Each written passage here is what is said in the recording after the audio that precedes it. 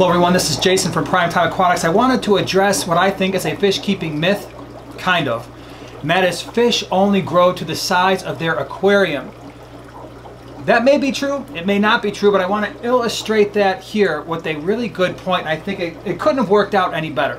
So we're breaking down Joanna's Nano Nook and I'm looking at these two aquariums. This happens to be a bookshelf tank. It's a 9-gallon long, so it's about 34 inches long or so, and maybe 10, 11 inches tall, and probably about maybe 8 inches wide.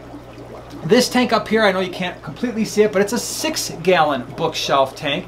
And so it's about 30 inches long, but it's much more narrow. It's only about 5 inches wide and maybe about 6 or 7 inches tall. What's interesting about this particular setup is I put Geophagus in both of these aquariums just for quarantine, very short period of time. We bring them in, we quarantine them for 4 weeks, and then we move them out. Well, these particular fish have been in these aquariums longer than 4 weeks. They've been in here about 8 weeks, and it was about time to move them to another aquarium anyway.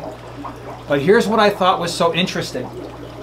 Both of these Geophagus went in at the exact same time. They were about the same size when we got them. Well, at this point, it's probably been about 10 weeks. The fish at the top are smaller than the fish at the bottom. There are 10, and this just happened to work out this way. There's 10 Geophagus in each aquarium, so pretty much everything is about equal. There's a couple other white clouds in here, and I think maybe in here there might be 1 or 2 other fish as well. But the point is, in both of these aquariums, same number of fish, same type of fish, introduced at the same time, fed the exact same food, because when I feed this tank, I feed the one at the top. So everything is the same. The only thing that is different is the size of the aquarium. Now, it's going to be impossible for me to show you this tank and then this tank and be like, I'm not quite sure which one's larger. So what I'm going to do is I'm going to move all of these fish out. I'm going to put them in a 40 breeder, which is where I want them anyway. And you're going to see that there are 10 fish that are a lot smaller than the other 10 fish. Now, what I want to say about that is when it comes to the size of an aquarium and do fish grow to the size of the tank, yes and no. Yes, in the sense that you can slow their growth if you leave fish in an aquarium that is too small. That's kind of what's happened here, although we didn't leave them in too long. They're moving anyway, but you can see there is a difference in the growth rate. So fish can grow to the size of their aquarium in the sense that they might grow a little bit slower. However, fish can and do outgrow their aquariums. Take a look at this Oscar. This is a great example, both the Oscar and this Nile tilapia.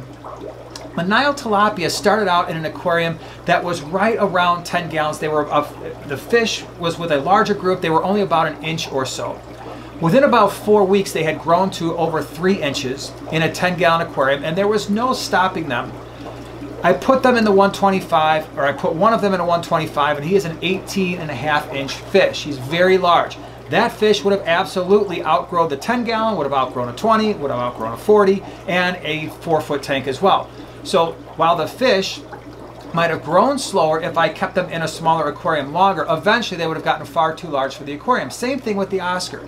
The Oscar originally was in with 2 other Oscars in a 55-gallon. They were only about 2.5 to 3 inches when I first put them in.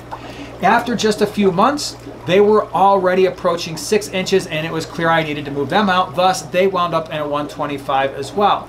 And so the moral of the story is, when you are thinking about stocking your fish, make sure you have the aquarium that you're going to have them in long term, because you can slow their growth, and yes, in some cases a fish can just flat out outgrow a tank. Alright, so now we got these Geophagus in this 40-gallon breeder, and I think it'd be a little bit easier to see the differences in size. All the larger Geophagus that we have, let me zoom in a little bit. All these larger Geophagus that we have in this new grow-out tank, those were the ones from the 9-gallon long. The smaller ones are from the 6-gallon long, and so you can see there is a size discrepancy. It's not major, but there is definitely a size difference between the smaller fish and the larger fish, just really due, again, to that tank size. Now, will they all pretty much catch up with one another in the next 4 to 6 weeks if they're still here? Absolutely, they most definitely will.